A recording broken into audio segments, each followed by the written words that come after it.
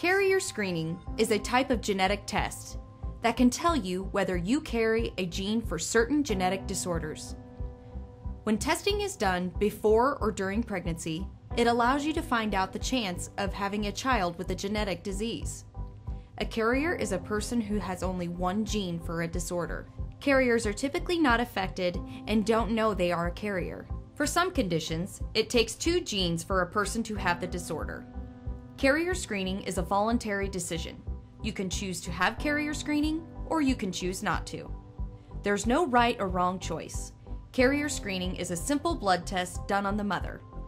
If it shows that you are a carrier, more testing can be done to determine the risk of your child having the disease. Commonly, this would include testing your partner.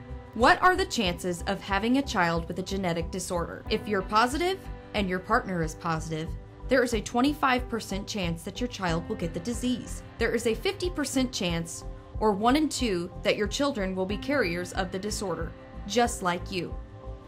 If only you are a carrier, there is a 50% chance that your child will also be a carrier. Center for Women's Health offers several carrier screening tests like cystic fibrosis and spinal muscular atrophy. What is cystic fibrosis? Cystic fibrosis, or CF, is one of the most common genetic diseases. More than 10 million Americans are CF carriers. CF is a life-threatening disease that affects mainly the lungs and the digestive system. However, other body parts, the pancreas, reproductive tract, and your skin can also be affected. There currently is no cure for cystic fibrosis, and the average lifespan of all affected people is 37 years. However, there are treatments available that can help people with CF feel better and live longer. What is the risk of being a CF carrier? If you have a family history of cystic fibrosis, your carrier risk can be as high as 2 in 3. Your ethnicity can also affect your risk of being a CF carrier.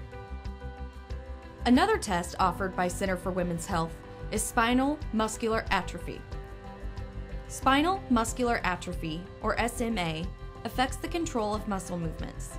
This disease leads to weakness of the muscles for activities such as crawling, walking, sitting up, and head movement. In severe cases of SMA, it can affect breathing or swallowing.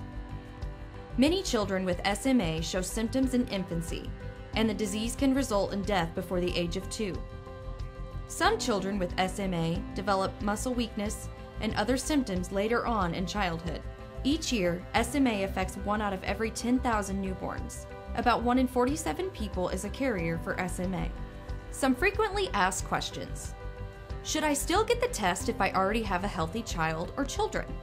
You or your baby's father may still be carriers even if you already have a healthy child or children. If you and your baby's father are both carriers, there is a 1 in 4 chance with each pregnancy that you'll have a baby with a disorder.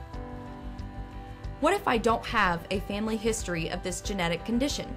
Knowing that you have a family history, either a relative with a condition or a family member who's a carrier, puts you at a greater risk of being a carrier. However, even if you don't have a family history, you can still be a carrier and pass along an abnormal gene that causes the disease.